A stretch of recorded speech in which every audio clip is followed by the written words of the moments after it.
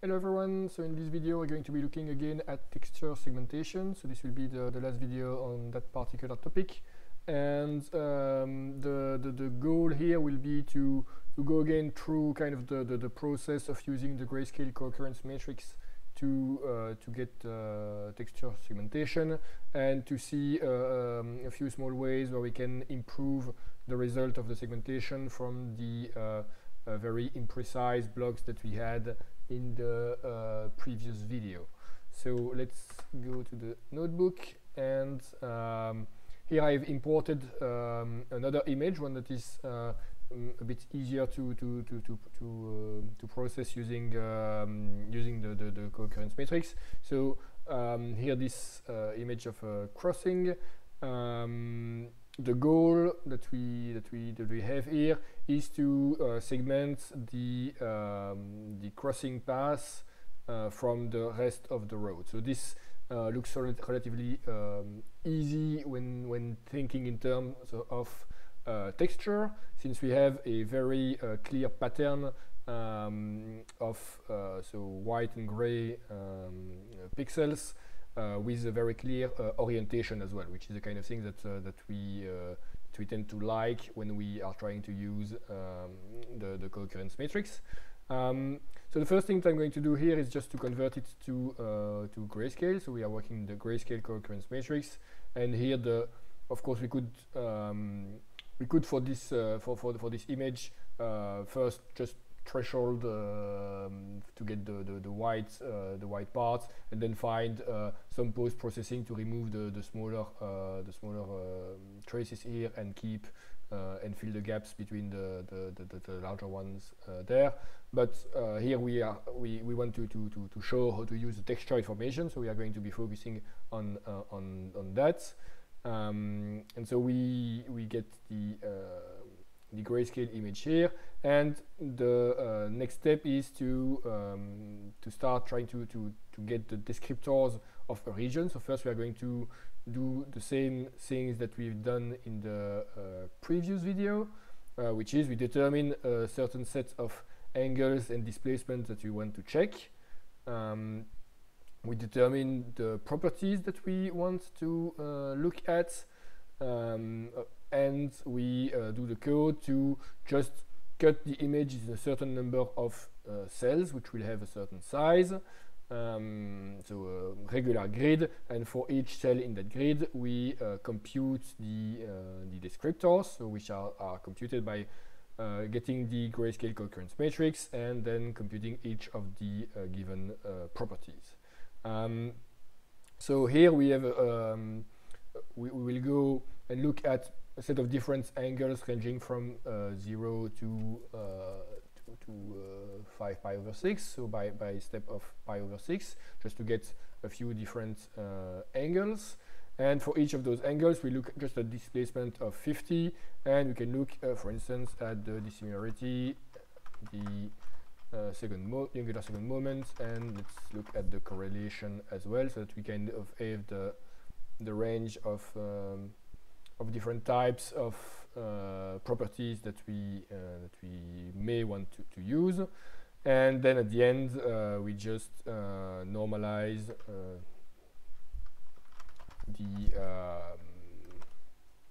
we normalize by feature of our descriptors.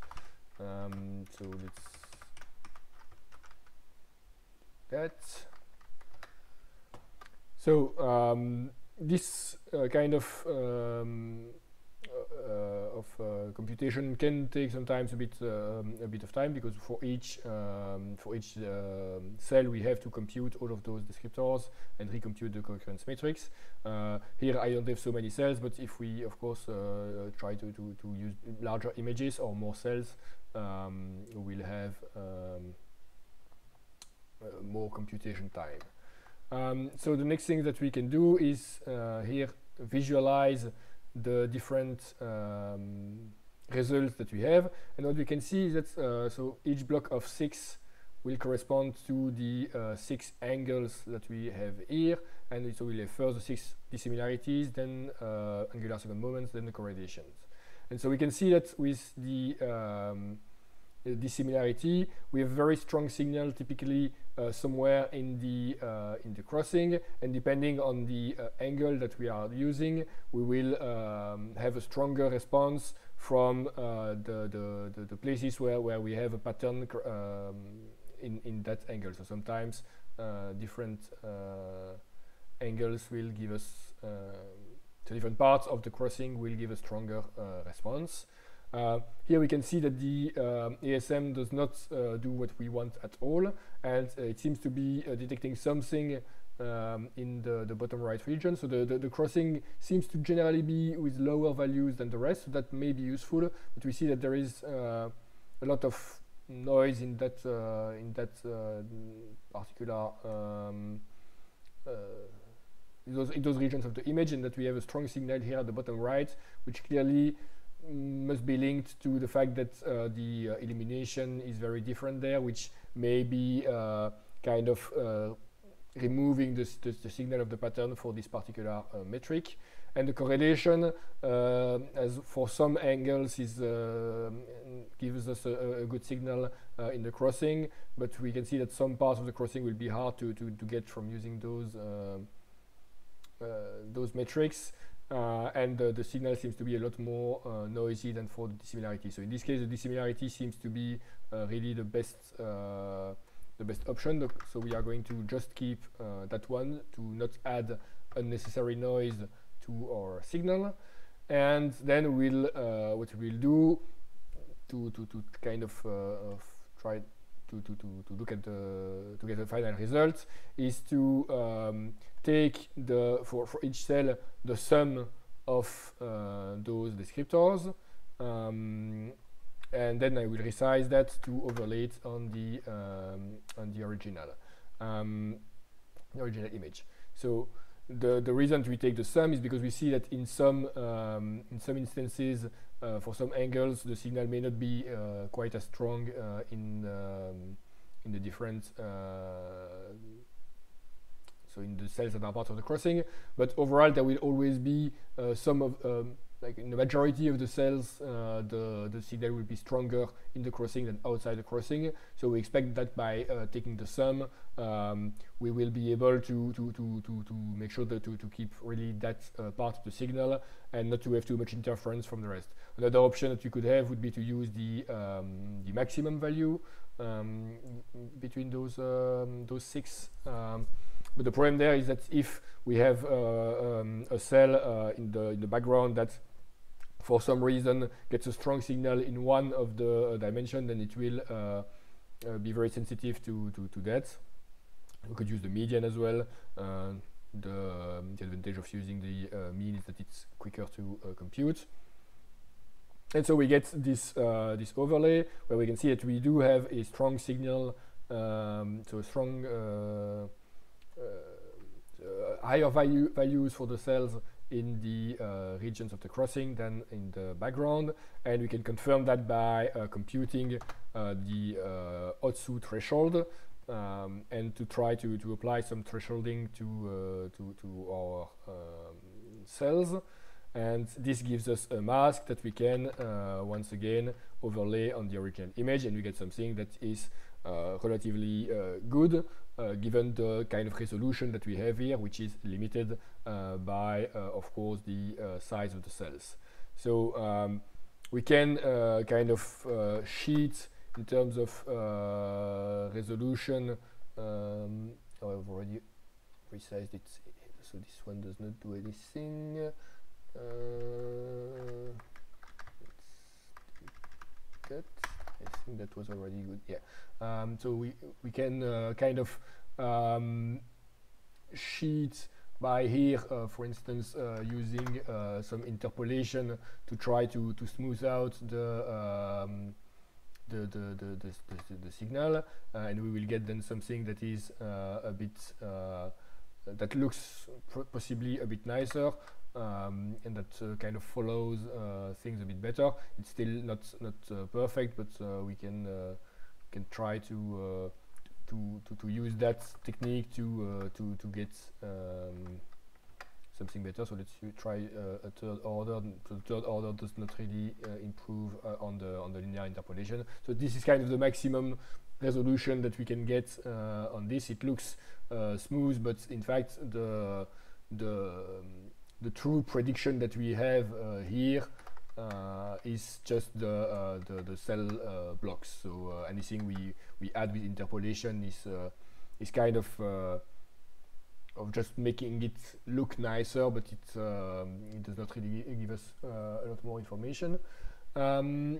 So what we can do to increase the resolution is to use a smaller step size. So the thing is, we could just, of course, try to reduce the size of cells, so to increase the number of cells. Like we could, for instance, take 40 and 20. The problem that we will get if we just do that is that if we increase the number of cells, we with that technique we make the cells smaller, and in this case they are actually smaller than the displacement that we they become smaller than the displacement that we are looking at. So our grayscale cooccurrence matrix can no longer be computed. And so we are going to have a problem where the pattern that we are looking at starts getting possibly larger than the region that we are looking. So we are not seeing the enough information in one single cell to detect the pattern. Still, we are getting some fairly decent signal here, so we could still have a look at what we can get with some thresholding. And as you can see, we do end up being more precise, but we start getting some. It's becoming much more difficult for the algorithm to make the distinction between the pattern in the crossing here and the patterns that we get with the smaller lines over there. And that's because we reduce the displacement that we are looking at in the cooccurrence matrix, and we reduce the amount of information that each cell is looking at. So another option is to separate the size of the cell from the step that we are using to move the cell around. So instead of moving by the size at each time to make a regular grid, we will have some overlay. Some overlap between the cells. So let's first do it like that. I'm going to be using so a step that is half the size of the cell. So that means that instead of moving by a full cell, we'll be moving by half a cell at each step. And what I'm doing here is that I'm pre-computing just the positions, the top left position of each of the cell, and I'm going to create, in the same way as before, a descriptor array which will have as a size the number of cells in both dimensions and the number of features in my descriptor vector. And for each of those cells, I will compute the descriptors. And again, I can resize my my descriptors to the original shape of the image and do the overlay. And this time, I did increase the resolution in the same way as I've done previously, but now each cell is still looking at a region as big as they did before, which means that they are still capable of correctly making a distinction between the crossing and the smaller lines, and so we get something that corresponds much more to the reality. We can do the same trick as before with the interpolation, and this time we get something that is really nicer. So I think here the mode, mode or border, I don't remember. Reflect. Yeah, that's better. So using reflect now to. So this is interesting because here we can see kind of the effect of this border mode on the result. So the problem I had, so if using a mode constant, what's happening is that when we get to the border of the image, we pretend that there is just a constant value around the image. So we are padding the image with a constant value that will typically be 0. And so what happens is that when we get to the end of the image, well, there is no more pattern to detect for our grayscale cooccurrence matrix, and we don't have a response to the dissimilarity. We don't have a high value for the dissimilarity, and the regions close to the border are predicted as not part of the crossing. If we use the reflect, so instead of padding with zeros, we are basically acting as if there is a mirror on the border and just reflecting the values from inside the image outside of the image. But the consequence of that is that we do have a dissimilarity signal, dissimilarity response in the border region. But here we can see that it creates some artifact because of the orientation of the pattern here, where the region here is actually seeing the pattern from this part of the image, and therefore will have the same kind of dissimilarity as what we have here, and it will be seen as part of the crossing, whereas the region here is actually seeing mostly things that are here in the road outside of the crossing, and therefore are predicted as not part of the crossing, and we have the opposite effect happening here. So this is this kind of decision on how to use the border region can have some pretty big impact on the results, and it's sometimes better to basically just ignore the part in the borders, to not try to predict what it will be, and to just say that we know that the result will only be really valid inside a certain limits within the image. We don't, if we are close to the border in parts where the region may overlap with the border, then we are no longer very good in terms of our results.